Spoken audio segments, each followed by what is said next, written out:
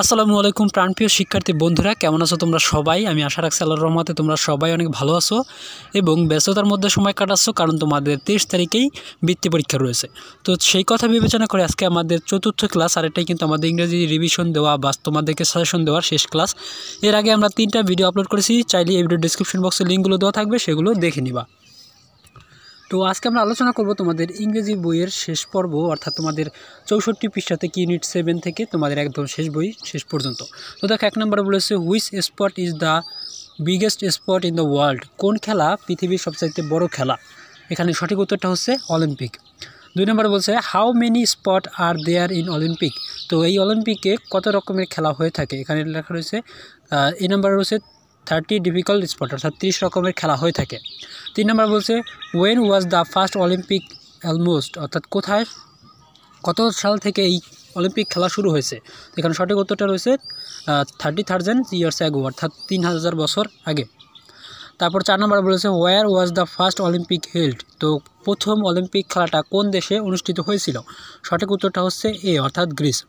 5 নম্বর বলেছে how many countries complete in the Olympic more than, অর্থাৎ কতটি দেশ এই অলিম্পিকের সাথে যুক্ত রয়েছে? এখানে সঠিক উত্তরটা হচ্ছে এ, অর্থাৎ 200। এবার দেখো unit 18 I mean to do my work, page number হচ্ছে তোমাদের মূল বইয়ের 72 পেজটা। তো 1 নম্বর বলছে what was the bird doing, তো বার্ড কী করতেছে? এখানে সঠিক উত্তরটা হচ্ছে এ, অর্থাৎ singing. What was the butterfly doing, butterfly কী করতেছে? এখানে সঠিক উত্তরটা হচ্ছে ফ্লাইং।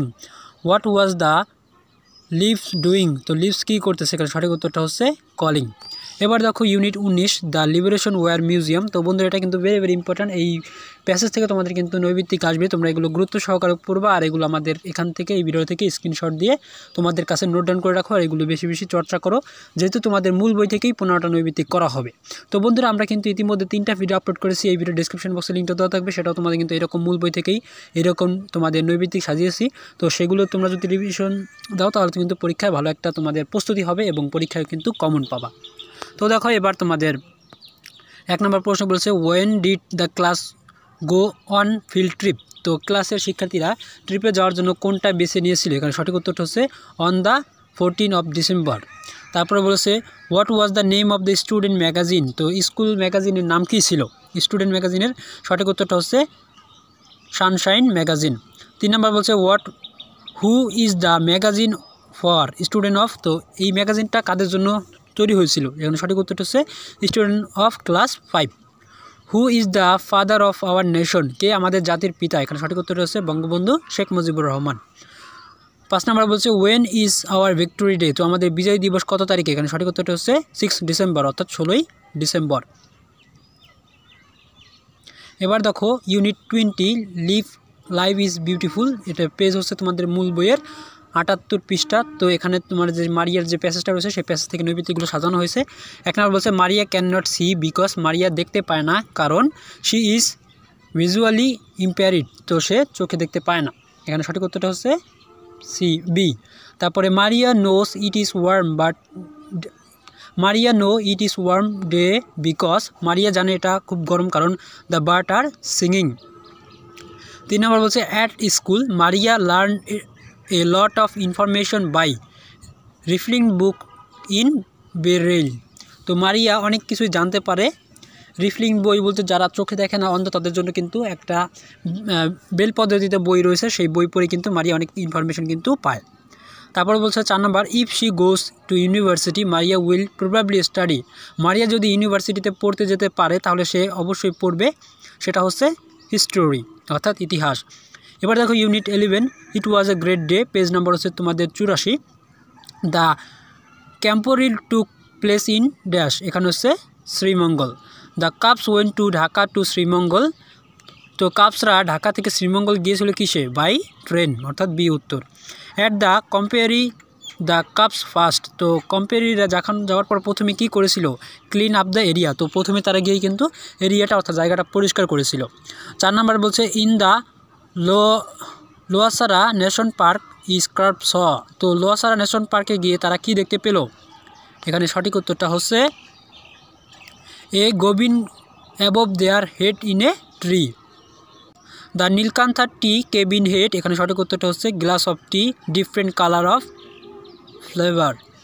এবার দেখি ইউনিট 23 অর্থাৎ 23 নম্বর ইউনিট, তোমাদের পেজ হচ্ছে 91, স্টেজ শেপ।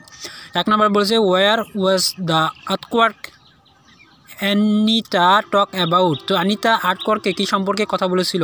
এখানে সঠিক উত্তরটা হচ্ছে এ অর্থাৎ Nepal. When did আনিতাস family lost some island. তো আনিতার পরিবার কীভাবে তাদের জায়গাটা হারিয়েছিল? এখানে কত তারিখে তাদের জায়গাটা হারিয়েছিল? এখানে সঠিক উত্তরটা হচ্ছে লাস্ট মান্থ অর্থাৎ গত মাসে। Why did her family lost some island. তো তার পরিবার কেন বা কী কারণে তাদের আইল্যান্ডটা বা তাদের জমিটা হারিয়েছিল?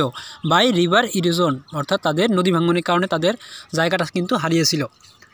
এবার দেখো unit 24 cyclone area, page number হচ্ছে 97। এখানে বলছে সাইক্লোন এরিয়া হ্যাপেন ইন অর্থাৎ সাইক্লোনটা হয়েছিল মে মাসের 2009 সালে। Babul's mother work. তো বাবুলস মাদার অর্থাৎ বাবুলের মা কাজ করে ইন দ্য ফিশ ফার্ম অর্থাৎ মাছের ফার্মে। 3 নম্বর বলছে হু check the family emergency kit. তো ফ্যামিলি ইমার্জেন্সি কিটকে দেখেছিল? এখানে সঠিক উত্তর হচ্ছে Babul's grand parents. The river began to rise. তো রিভারটা খুব বড় হয় বা the river began to rise in the morning. Father found dash in the field. এখানে সঠিক উত্তরটা হচ্ছে father found field.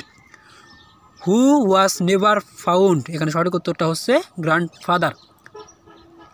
The survive of cyclone Alia state in the school. তো সাইক্লোন যখন হয়েছিল আলিয়া কিন্তু তাদের স্কুলে কিন্তু অবস্থান করেছিল, কারণ বাংলাদেশে বা বিভিন্ন দেশে যখন দুর্যোগ দেখা যায় তখন কিন্তু শিক্ষা প্রতিষ্ঠানে কিন্তু সাহায্যর জন্য তারা কিন্তু শিক্ষা প্রতিষ্ঠানে কিন্তু আশ্রয় নিয়ে থাকে।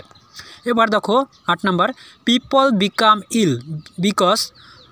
লোকজন অসুস্থ ছিল কারণ they did not have safe drink water or food. তারা কিন্তু সেফ ড্রিঙ্ক বলতে তোমার পরিষ্কার পানি, স্বাস্থ্যকর পানি এবং খাদ্য পাচ্ছিল না, এই কারণে তারা কিন্তু অসুস্থ হয়ে পড়েছিল।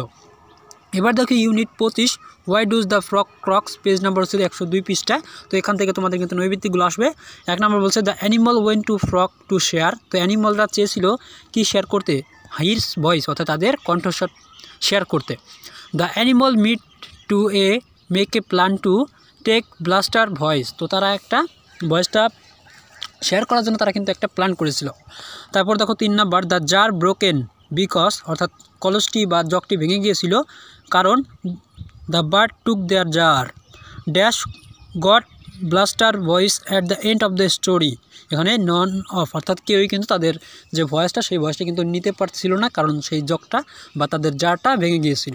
তো বন্ধুরা আমি আশা করছি তোমরা পুরো বিষয়টা বুঝতে পেরেছো। ভিডিওতে তোমরা যারা এখনও একটা লাইক দাও নাই অবশ্যই একটা লাইক দাও, আর আমাদের চ্যানেলে তোমরা যারা নতুন অবশ্যই চ্যানেলটা সাবস্ক্রাইব করো আর পাশে থাকা ঘন্টা বাজিয়ে নোটিফিকেশনটা অন করে দাও, যাতে আমাদের চ্যানেল থেকে ভিডিওগুলো আপলোড করার সাথে সাথে তোমার টাইমলাইনে যেন সবার আগে পৌঁছে যায়। শিক্ষার্থী বন্ধুরা ইতিমধ্যে আমরা কিন্তু তোমাদের বাংলা, ইংরেজি, গণিত, বিজ্ঞান 4টা বিষয় ভিডিও আপলোড করেছি। বিশেষ করে তোমাদের ইংরেজি আমাদের এই 4টা ক্লাসে এই ভিডিও ডেসক্রিপশন বক্সে লিঙ্কগুলো থাকবে এবং আমাদের চ্যানেলে ভিজিট করলেও পাবা।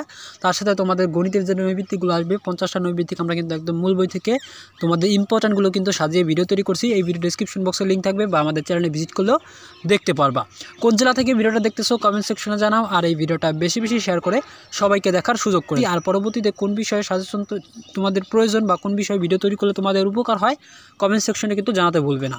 আর সবার জন্য রইল শুভকামনা। তোমাদের সামনে যেহেতু বৃত্তি পরীক্ষা, তো বৃত্তি পরীক্ষার প্রস্তুতিটা ভালোভাবে নিবা, মূল বই বেশি বেশি পড়বা এবং সবসময় সঠিক পথে চলার চেষ্টা করবা। সবার সুস্থতা কামনা করে আজকে আমরা বিদায় নিচ্ছি এখানে। খোদা হাফেজ।